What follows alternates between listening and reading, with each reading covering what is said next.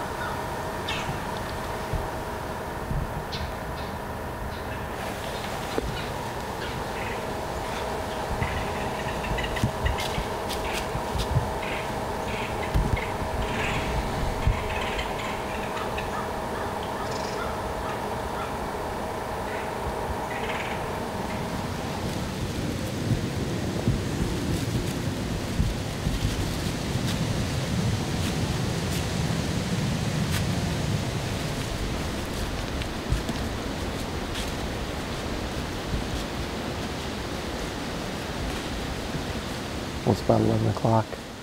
We've seen a couple of does and a few turkeys since 9 o'clock, so it's been pretty slow. Starting to get more east in the wind, which really isn't great for this setup. So we're gonna get packed up and get down, and we'll see you guys this afternoon.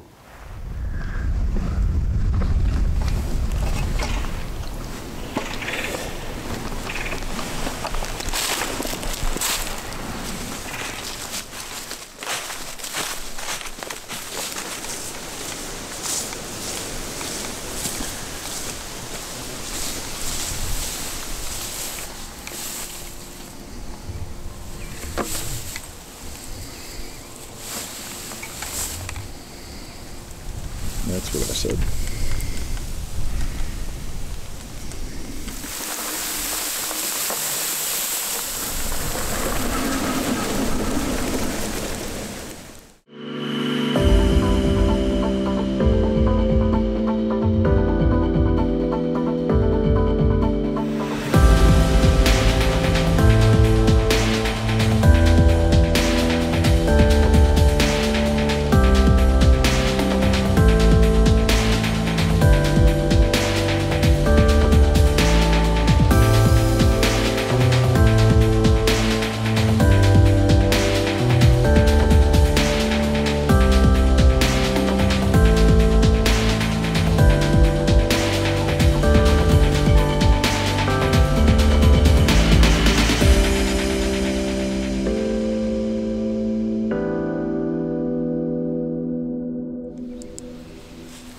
Okay, let's see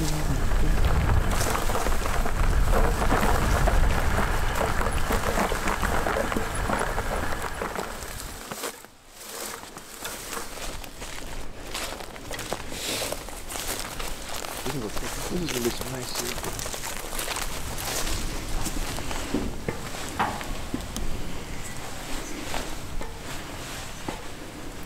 We have made the move to my 28-acre piece across the river from the river bottom farm.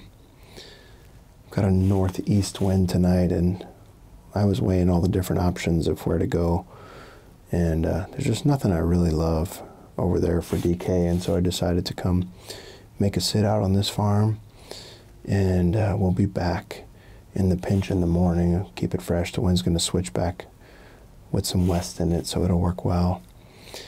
This farm, to remind you guys, it's 28 acres. 23 acres of it is CRP, and it was time to replant it. And so this year we burned it, mowed it, sprayed it, planted it, and then have been doing establishment mowing every month. And so the CRP is all very short. We still got our 2-acre bean plot here, which we had fenced all summer, so it's got a great amount of food. We came in here once they got mature and took the fence, lowered the fence down so the deer can have some food. We topped it with some overcast mixture from Monster Buck and got a little bit of leafy greens in there. We actually hunted this farm once so far this year. Made a sit on the north end in the little pin oak set. Had a nice sit. Movement was kind of late. Saw a 3-year-old 10 and a couple does and small bucks. But the main buck I'm interested in on this farm is a buck called Rocky. We filmed him twice 2 years ago when I kind of pegged him for a 4-year-old. And then last year I had a few pictures of him, never saw him. This year got pictures of him pretty late, just a few weeks back. And he's a great looking buck, great mass, just awesome looking deer. He doesn't spend a lot of time out here. I mean, he did quite a bit more when he was a 4-year-old, but less so last year and this year. I'm going to sit here when I can, just at the off chance we can encounter him. You know, we got these super cold temps. The high today is 45 degrees. Pressure's through the roof. It's nice and cold. And it's just a day that he might show up looking for some does. And, you know, EHD has been ravaging this area. Caleb's farms are not too far from here, 30 minutes or so. We found a couple does dead along the river, and I'm still getting pictures of the majority of our bucks, and we're still seeing lots of does on the river bottom, so I haven't been too worried about it. But neighbor up the road a couple miles found 10 or 20 dead. Neighbor across the river found 10 or 20 dead. And I just talked to my neighbor, to the one of my other neighbors, and he found one of our really good bucks dead. And he's working on getting a salvage tag, but it's a buck I called Pincher. This is our 4th year of history with him. Had picked up him as a 3-year-old. Rye, during his intern year when he was 4, we filmed him in October. We filmed him late season, found his match set. Last year, had pictures of him. And he kind of made a move last year. He wasn't on the farm as much. And this year, I actually filmed him in velvet. And he's just a mega massive deer. And the neighbor found him dead this morning. So I've always felt like we were a little bit protected from EHD because we're so sandy. But, you know, all these creeks and ditches, it's been super dry. We got that rain. We've been kind of theorizing as to what happened because this is really late for EHD. But couple mud holes without any hard frost, and that midge obviously has been hatching, and it's crazy. The deer, they're dying. I mean, our DNR buddies people are calling in finding 50 to 100 deer. I mean, it's terrible. We'll see how it shakes out. Pheasant season open today. There's more boots on the ground. Shotgun season's, you know, going to be in December. There's going to be some deer that turn up, but anyway, we're over here and we're going to sit back and enjoy the night. It's beautiful conditions, and hopefully we have a good hunt.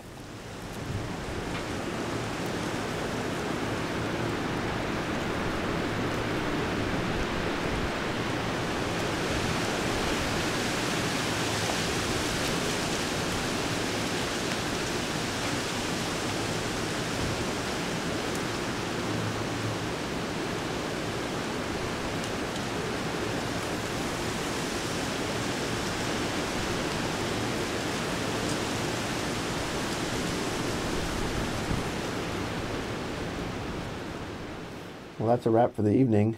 Ended up seeing 2 does down along the tree line there, and they just walked off to the north. They seem to be interested in the cut beans more than anything. I could see out the back window across the field 7 or 8 deer in that field, but nothing came into the standing beans here.